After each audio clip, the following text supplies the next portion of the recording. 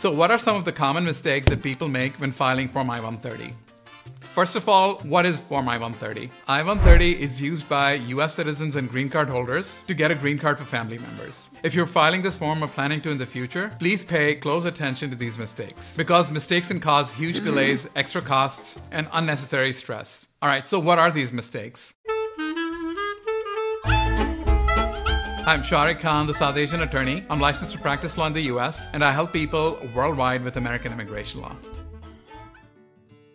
One of the biggest mistakes people make is selecting the wrong processing method. So on the I-130, you basically have two options. Adjustment of status. This is when the family member is already in the US and you want to sponsor them. The second method is consular processing. This is when the family member is outside the US and so will go through the US embassy in their home country. Marking the wrong option can result in your case being processed in the wrong place, and this can cause delays. For example, if your family member is outside the US, you should select consular processing and include the embassy information. On the other hand, if your family member is in the US, they'll file for adjustment of status and need to specify the USCIS office near you on the I-130. If you're unsure, use the USCIS office locator tool to find the correct office. Double check everything before submitting.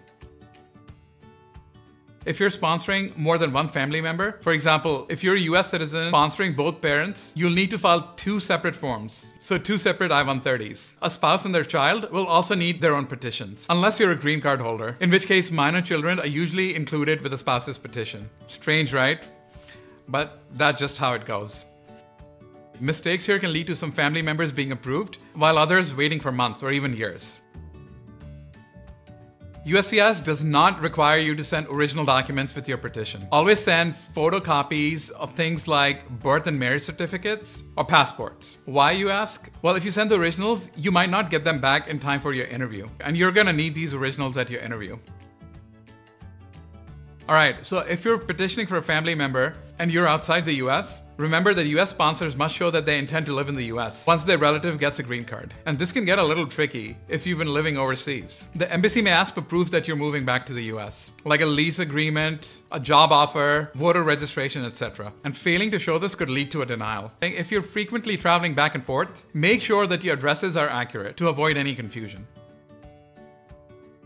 All right, so not all family members are eligible for sponsorship. Here's a quick breakdown. US citizens can sponsor spouses, married and unmarried children, parents, and siblings. Green card holders can sponsor spouses, minor children, and unmarried adult children. One common mistake is that when a green card holder files for their child, but the child gets married before the case is approved. Marriage, in this case, disqualifies the child as a dependent, and they'll deny his or her green card. Another tricky situation is with stepchildren or adopted children. For stepchildren, the marriage must happen before the child turns 18. For adopted children, the adoption must be finalized before the child turns 16. These are some of the most common mistakes that can cause big headaches when filing Form I-130. Immigration law can be complex, but with the right planning and attention to detail, you can avoid these mistakes. If you have questions about your case or you need help, feel free to contact my office.